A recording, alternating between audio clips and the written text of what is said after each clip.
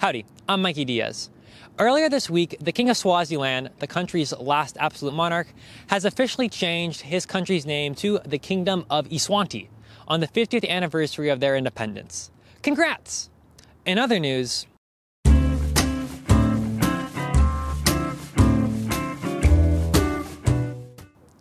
juniors and seniors at NHS with driver's license have the opportunity to purchase parking passes from the senior class.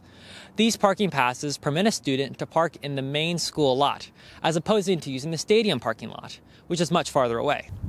This year, however, you may have heard some threats that cars parked in the main lot without a proper pass would be towed. How are NHS students handling the situation? Where do you park when you get to school? I park in the stadium parking lot. I drive to school and I park in the lot right there. I drive to school and I also park in the parking lot. Same with me. Have you purchased a parking pass? No. I do not have a parking pass. No.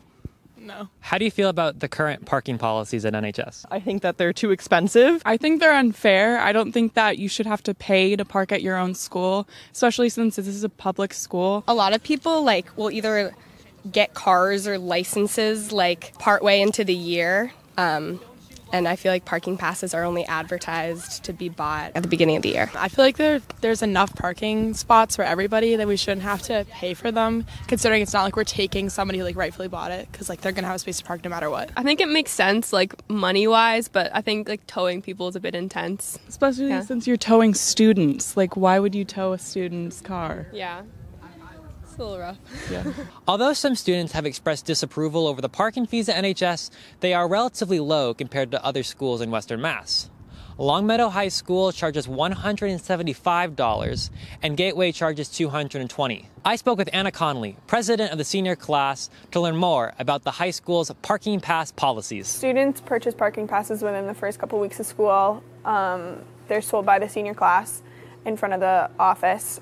They're sold for 2 weeks, and the first week is sold to just seniors, and they're sold for $30. And then afterwards, the second week is opened up to everyone, and those are sold for $35. Students used to have assigned spots because it was more organized, but this year we took it away because it was more difficult for the office when someone would park in the wrong spot, and then everybody would shift around, and then everybody would go to the office and complain. All of the money from selling parking passes goes to the senior class.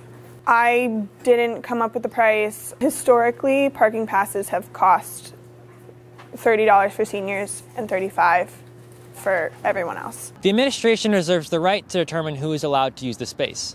Principal Lombardi said that he can't say no when asked if the administration would actually tow students who illegally park, but will use various steps to resolve any conflicts before calling a towing company.